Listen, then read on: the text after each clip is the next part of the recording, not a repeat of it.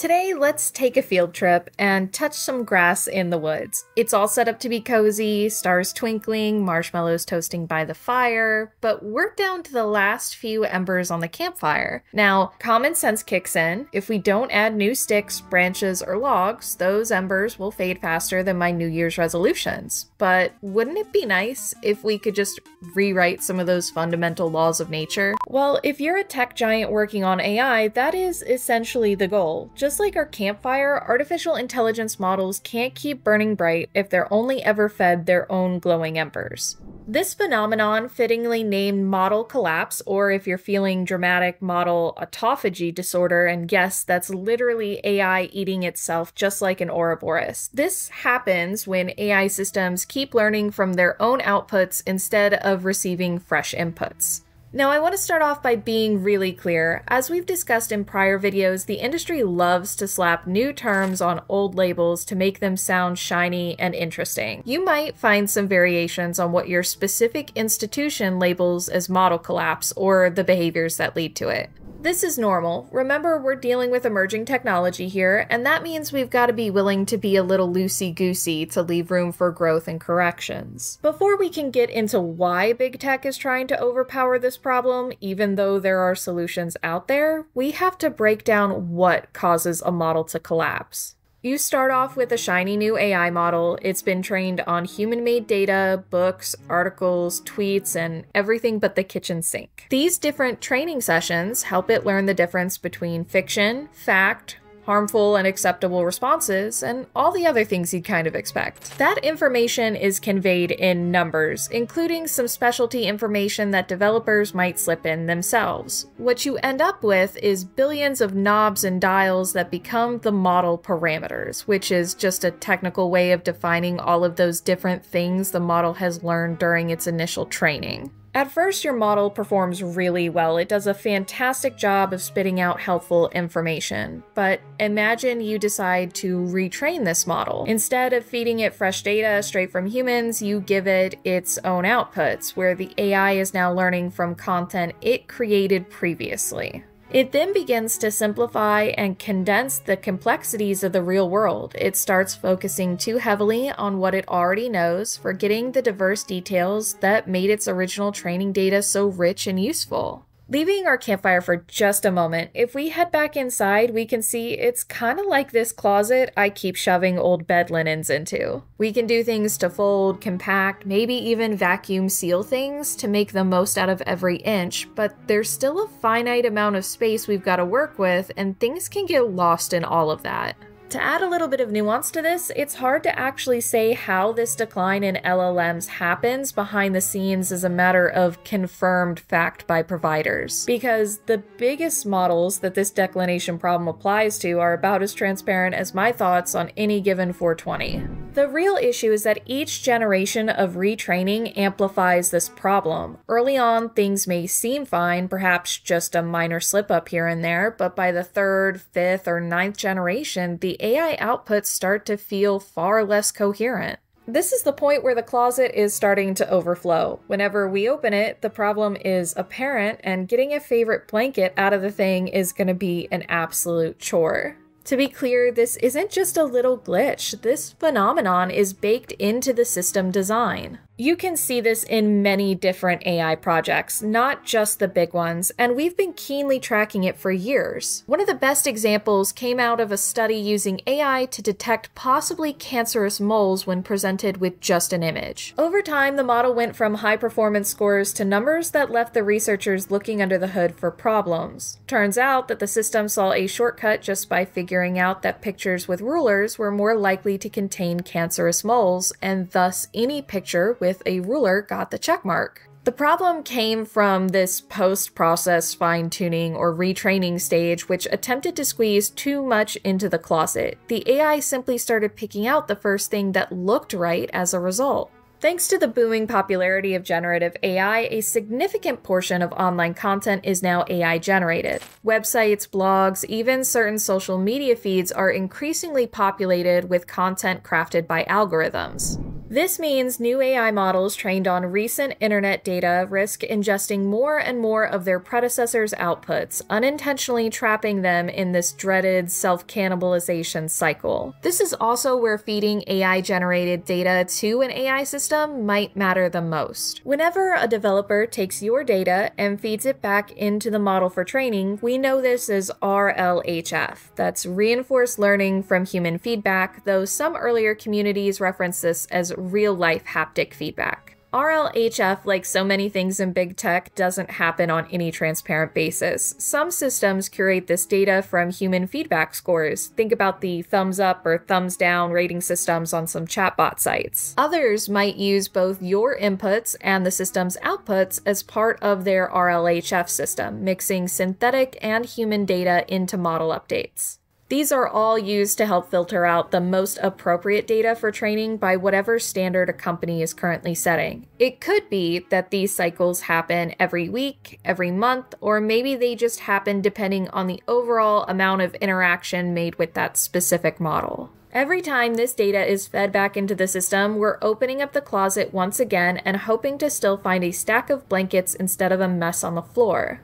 So we know why and for the most part how model collapse happens, but how exactly do we stop it? Well, in the world of AI, the answer is most often the simplest. Just add more stuff.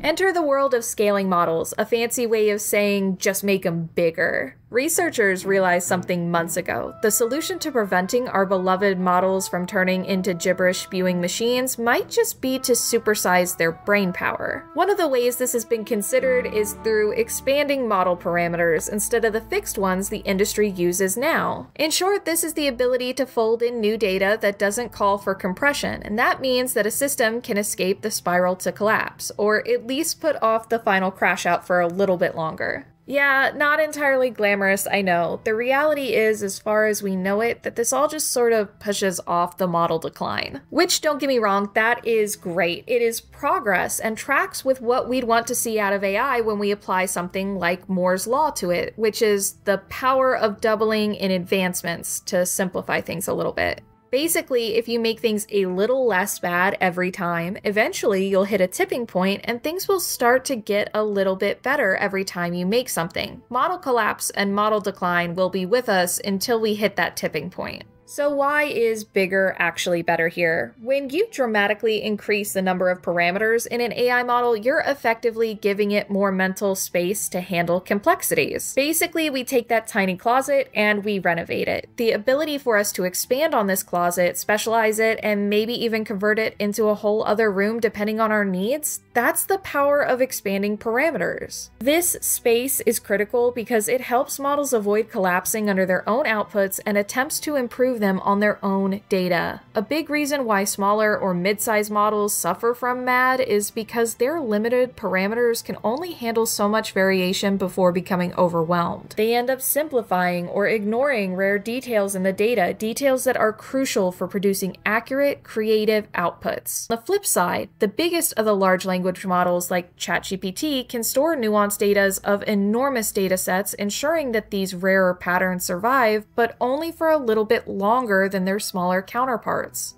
That being said, expanding on LLMs like that would come with its own complexities. You'd have to wonder at what point a model would get too big. See, the tricky thing is model decline has to be tackled from two different perspectives: the size of the model and how the model is trained. There are a lot of concerns out there, and rightfully so, about the industry's ability or even their willingness to overcome this problem. This sort of run until we hit a wall mentality has been something we've seen before out of tech and AI more specifically, where the industry has to take a moment to pause after realizing it can't continue on the way it has been. We know these periods as AI winters, and our current go-to for model design and training has been directly shaped by the last AI winter.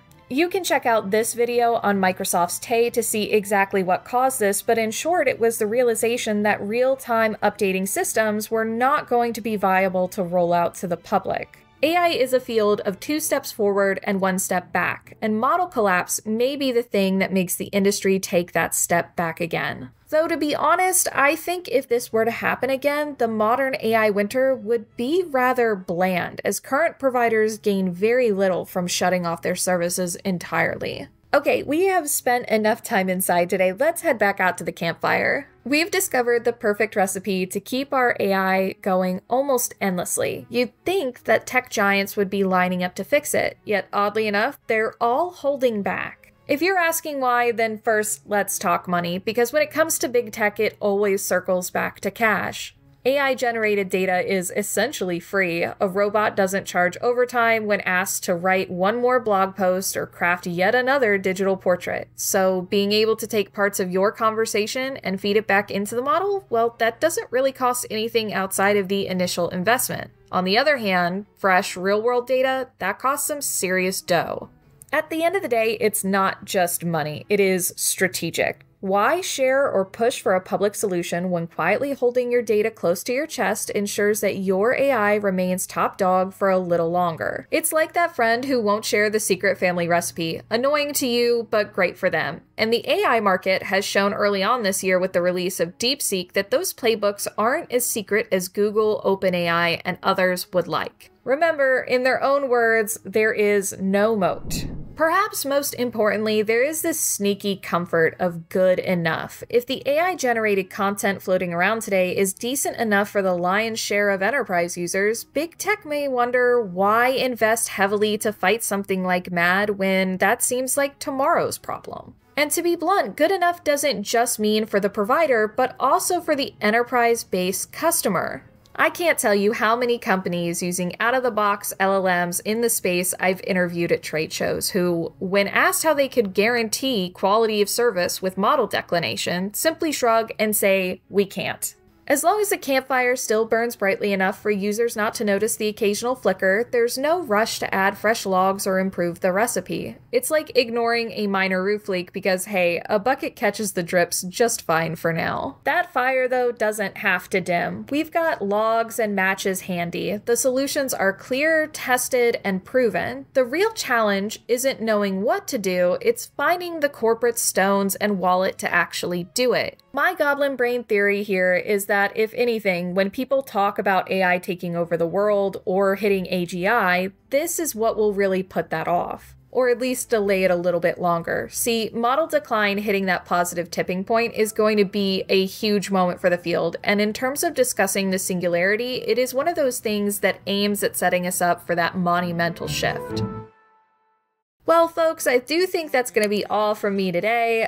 Join me next time where we're going to be making some hot fixes to that 2016 Divergent Reality patch. See ya, nerds!